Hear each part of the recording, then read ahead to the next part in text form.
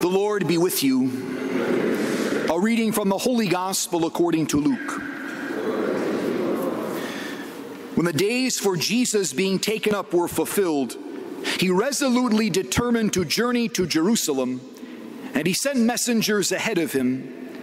On the way, they entered a Samaritan village to prepare for his reception there. But they would not welcome him, because the destination of his journey was Jerusalem. When the disciples James and John saw this, they asked, "Lord, do you want us to call down fire from heaven to consume them?" Jesus turned and rebuked them, and they journeyed to another village. As they were proceeding on their journey, someone said to him, "I will follow you wherever you go." Jesus answered him, "Foxes have dens, and birds of the sky have nests, but the Son of Man is nowhere to rest his head." And to another he said, "Follow me." But he replied, "Lord, let me go first and bury my father." But he answered, "Let the dead bury their dead. But you go and proclaim the kingdom of God." And another said, "I will follow you, Lord, but first let me say farewell to my family at home." To him Jesus said, "No one who sets a hand to the plow and looks to what was left behind is fit for the kingdom of God." The Gospel of the Lord.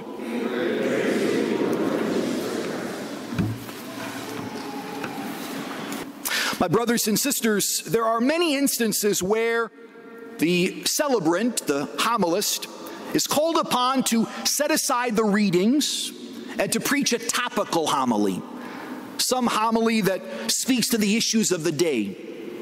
Perhaps it is the scourge of pornography, an epidemic in this nation. Perhaps it is the rights of the unborn. Perhaps it is the humanity of the immigrant, legal and otherwise. But tonight, in light of recent events, I'd like to preach about another topic: driving. The morality of driving. We don't oftentimes think about driving as a moral act, but it is.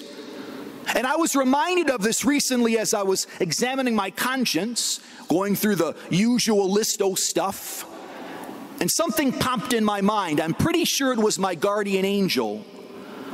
"I think you were texting recently on the road." Now, my brothers and sisters, I'm not proud of that. It happens. And frankly, I think it's sinful. And at times, depending upon the speed one is traveling, one's distractions, it can be gravely sinful.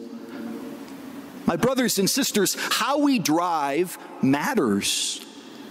And it should be affected by our following Jesus. Let's let that sink in for a little bit. How we drive should be affected by our faith. Now, my dear brothers and sisters, of all of the issues that we struggle with here and now, is this really the most important issue? Well, maybe. Maybe not. But it's the area of life where I think oftentimes we most give ourselves a free pass. And how we comport ourselves and speak to ourselves and to whoever else is listening, whatever gestures are made by our hands, this does matter. It matters. So I want to offer a few questions that might seem kind of silly, but they're offered in great seriousness, as a reminder that driving is a moral act. And believe me, I offer these to myself before I offer them to any of you. Believe me.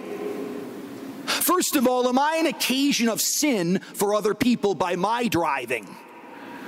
Now, this can take a variety of forms. Do I drive too slow? You know, that's a problem too. Driving too slow. We have to actually drive the minimum speed limit. And if we're not, we have to put on our blinkers and head off to the side if we can.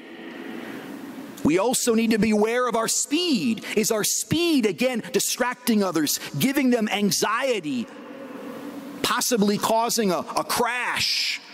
Heaven forbid. Is our method of driving, speed or lack thereof, an occasion of sin for other people?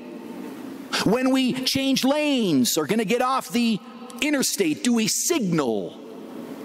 Are we cognizant of other people and their own needs and their own desire to get home safely? Again, do we text and drive? It is, of course, an epidemic as well. Many times we see it on the road, and again, I say with great shame, I myself am guilty. And praise Almighty God, praise Almighty God. No one has been injured because of my selfishness, my carelessness.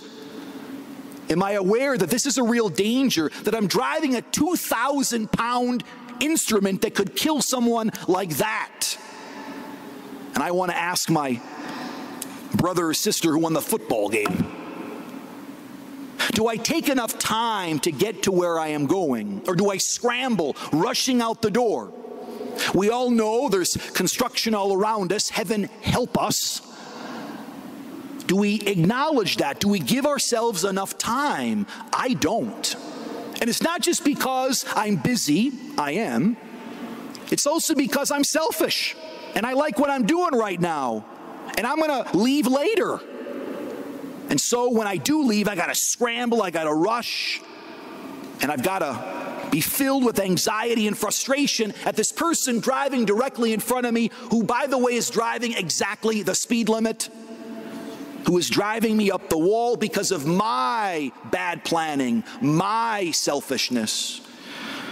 What's the old expression? Your lack of planning should not become my problem, okay? Do I pray for my fellow drivers? Do I pray for them? Especially the ones that aggravate us. Do we pray for them? Are the first words out of our lips a cuss word or a curse word? Been there, done that. We as Christians must live by a different way, and that includes praying for those who are bad drivers. If the Lord was here in this present day, maybe that would be added. You must turn the other cheek. You must pray for your enemies and negligent drivers. Do we pray for them? How easy it is to lambaste our fellow human being. Again, I have seen religious sisters curse other drivers. Okay? How quickly and easy it is to get wrapped up in the moment.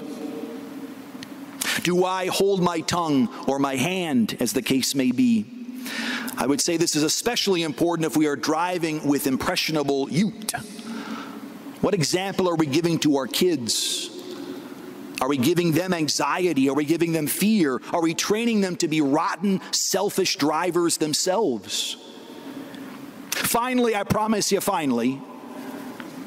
pray before and after driving. Now, this isn't always possible or practical. Maybe not. Maybe not. But again, we are getting in a mechanism that can cause tremendous damage to property and other people. Maybe it would be wise to say a brief prayer to our guardian angel. Please help me. Help me be cognizant of my brothers and sisters. And when we arrive at our destination safely, perhaps we should also pray. I've seen a wonderful, wonderful picture of Jesus on the cross, and it's a rosary over the rear view mirror, and the rosary is flying because the driver's flying fast, and Jesus is holding on to the crucifix, you know, his legs dangling behind him. Do we thank Jesus for his patience with us? For his patience with us, as we are so impatient with others. I know you weren't expecting to come here to get a driving lesson, but how we drive actually matters. And it matters for the Christian in a particular way, because it's a manner of loving our neighbor. Do we love our neighbor on the road? Let's all try to do better. And if you see me texting, heaven forbid, honk at me and tell me, Father, put that stupid thing away. I'll thank you later.